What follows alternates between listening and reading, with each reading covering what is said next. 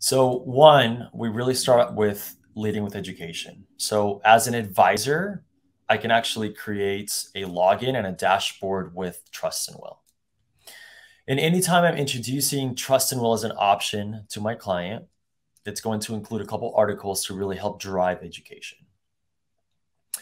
From there, I can actually track and see my client's progress. So when you talk about accountability, it gives you guys the ability to actually see when your client started, when they actually finish. So you actually get notified on the process.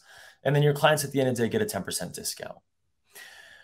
Based on some of the main feedback we got from RAs, we're working with about 3,500 RAs today.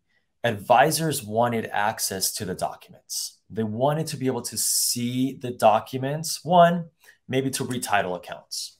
But two, what I continue to hear from advisors in the field is they're actually utilizing this to have family meetings, right? How can I talk more about who is named in your estate plan? Who should I talk to in case something does happen? Building that connection with folks inside of the estate plan is crucial.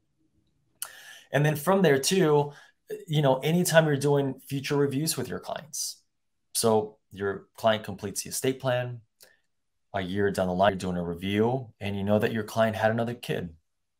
You can actually see the last time they made an update to the estate plan. So think about the impact that you can now make when your clients in adding value, peace of mind to saying, hey, I noticed you haven't updated your estate plan.